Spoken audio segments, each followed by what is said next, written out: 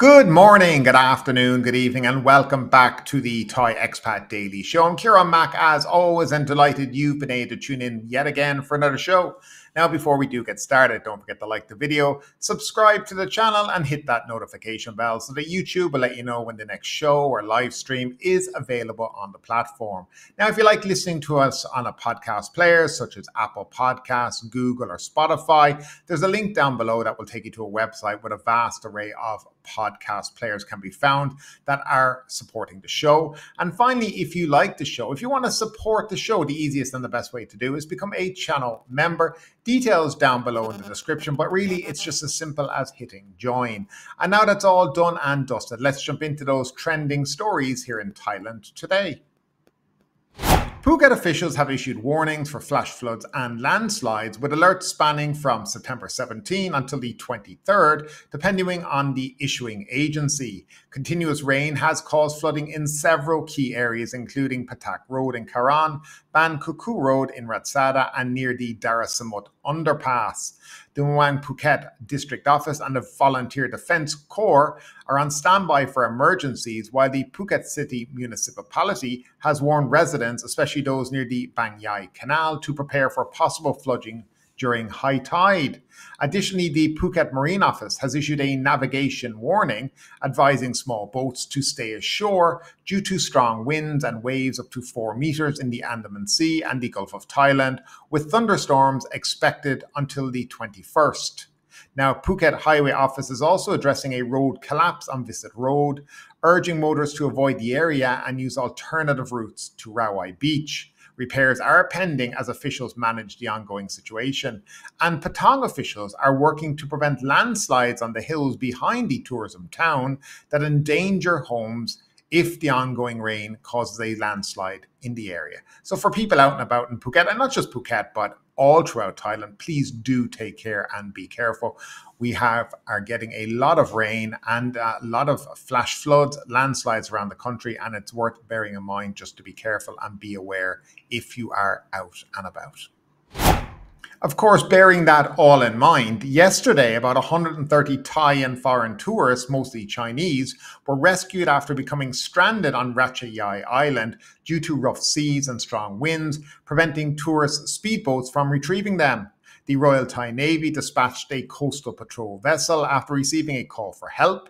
Despite challenging conditions, all the tourists were safely brought back to Phuket. Authorities have warned small boats to avoid the sea until Monday due to the ongoing effects of a tropical depression causing heavy rainfall, rough seas, and strong winds. However, some tour operators have disregarded this advice. And that brings me down to exactly the rules and regulations, that if the Marine Office should be able to issue a warning saying that no tourist boats are to go out today. That should be how it is. But the idea that these people are ignoring the Marine Office and what they're being told and continue to go out because of money and profit and greed, then I think it's about time that these kind of companies, when the Royal Thai Navy have to go out and rescue people, charge these companies for having the Royal Navy having to go out and rescue these people. Charge them, because if they soon have to start paying, right, they'll stop doing it. And it's a complete disregard for human life and safety of people when they're going out into, the ocean where there's 4 or 5 meter high waves. The boats are unable to deal with it, but they continue to do it because they're greedy individuals. And this needs to really be, sorted out by the government. They like to talk about Phuket as a world-class destination, a tourist-friendly island, but yet when it comes to safety of tourists, it's something they certainly don't care about on the island as much as they should. The Tourism and Sports Ministry has introduced Entry Thailand, a new web portal designed to connect online services from various public sectors entities. This platform includes the upcoming Electronic Travel Authorization, or ETA, and the future collection of a 300 baht fee from foreign tourists. Now, the Deputy Government Spokesperson, Mongkon Wimanrat, said the portal, developed in collaboration with 12 organizations, offers tourists access to essential information, including flight and train schedules, event calendars, local attractions, and booking services like national park accommodation and Muay Thai classes. Now, the system, originally created for pandemic-related travel screening, aims to enhance Thailand's tourism competitiveness and support the Ignite Tourism Thailand policy. Future integrations will include the mandatory ETA for visa-exempt travelers and the 300 baht tourism fee collection. The portal could also quickly reinstate travel screening measures in case of a new pandemic. Now, the platform, once fully operational, will facilitate online payments for tourism fees and may restart the tourism tax for insurance and development. As of September 15th, 24.8 million foreign arrivals have been recorded, led by 5 million Chinese tourists to date. So it's quite an interesting thing. Now, I've been on the Entry Thailand website, and if anybody wants to pop over to it, it's entrythailand.go.th. It's currently only in English and Thai, and they seem to be developing it as we go along. Now, it has lots of information about your Thai e-visa, the tourist police, national park reservations, the Thai health pass. I think that's a hangover from the COVID days, train ticket booking systems, Muay Thai classes, VAT refund for tourists, and then it has other travel information about flight statuses, OTOP, virtual historical parks, and things like this. It also then has a section on all the various tourist information for each province, what I think is very, very helpful. And then they have a government directory. Now, of course, this primarily is going to be used for the ETA, which I believe will be starting in December and going to be trialed with, I think, maybe Australia and New Zealand, and then rolled out to the rest of the 92 visa-exempt countries. So basically, before you come, you will have to go onto this website, fill out your details, get your travel authorization so you can enter Thailand. And I presume if you don't have it when you get to the airport, then you won't be flying. Basically, that's how it is, because that's how it is if you go to America or Canada or any place like that. If you don't have it, you're not getting on the plane. Sometimes it can be, it can be processed very quickly, but I certainly wouldn't be heading to the airport hoping you're going to get it in, 10, 15 minutes. So I'm not sure if it's going to be an automated system or it's going to be something that has to be, physically looked at by a human on the other side. So that's the other part of it. Now, what they are talking about is also introducing the 300 baht tourism fee in the future. Now, just to go back really quick on the ETA. Now, they said for the ETA that there would be no fee, because normally with an ETA, there is an administrative fee, right? If you go to America, I think it's a few dollars. Canada, I think it's about $7 Canadian. I know the one they're bringing into Europe will also have a fee attached. But now they've said, well, no, Thailand's not going to have one, which I think they're missing a trick here, because I think Thailand are always known for being able to, extract as much money from tourists as possible when they enter the country. Fair play to them. But here's a perfect moment. But then I thought about it. This 300 baht tourism fee has suddenly popped up again.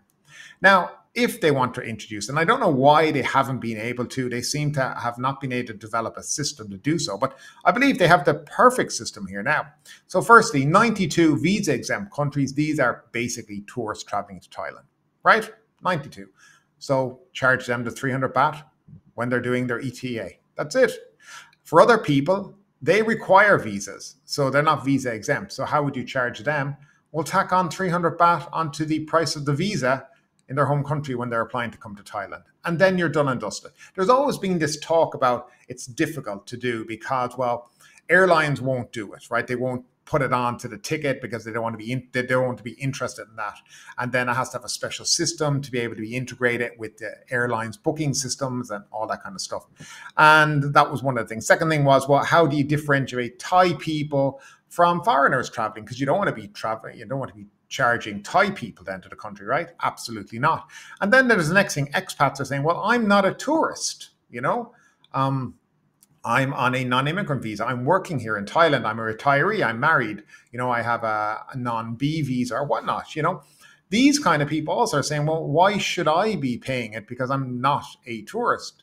And this is where I think the Entry Thailand, the ETA comes in, because I think it's a perfect opportunity on halfway through the ETA at the end. Well, please pay your 300 baht tourist fee.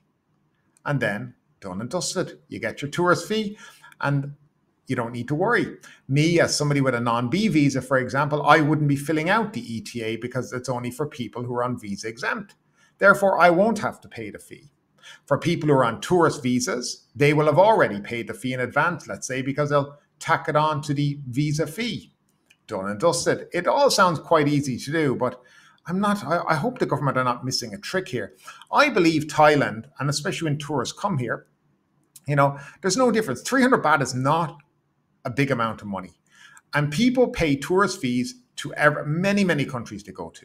And people pay the ETA. Right? You go to America, as I said, you go to Canada. People are paying these fees and they have no issue with it. No problem to do it. But suddenly when they come to Thailand, they have a real problem with paying 300 baht to enter the country.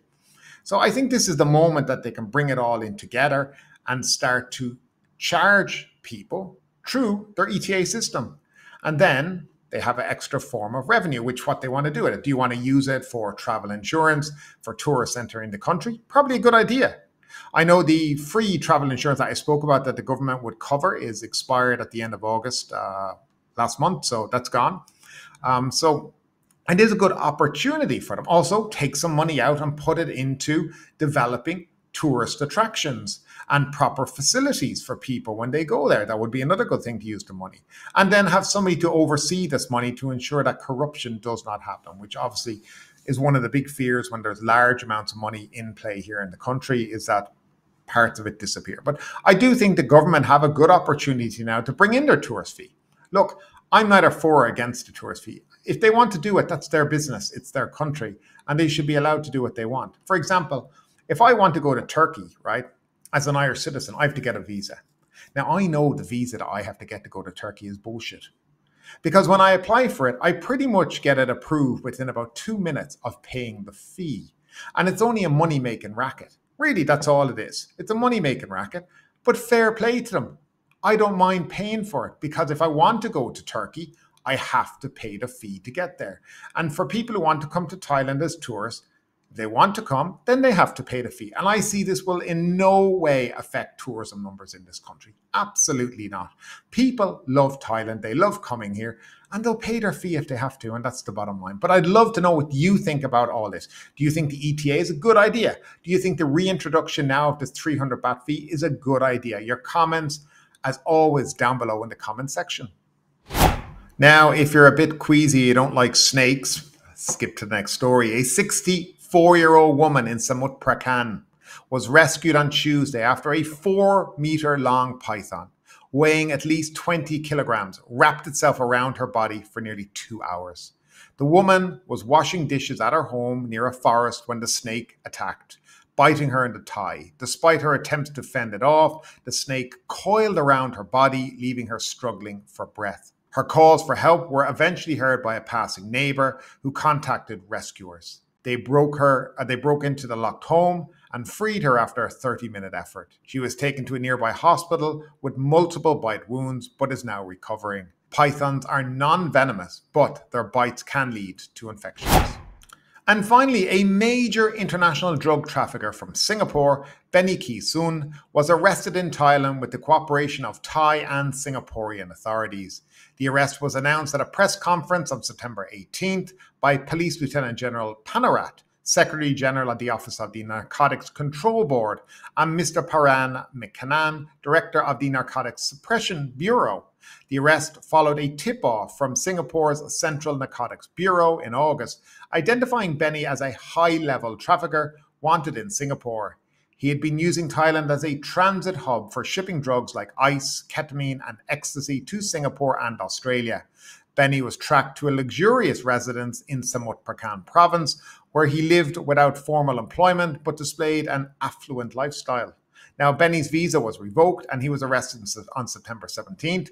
His drug trafficking network has been connected to earlier seizures of drugs bound for Singapore and Australia. Benny will be extradited to Singapore, where he faces severe penalties under the country's strict anti-drug laws.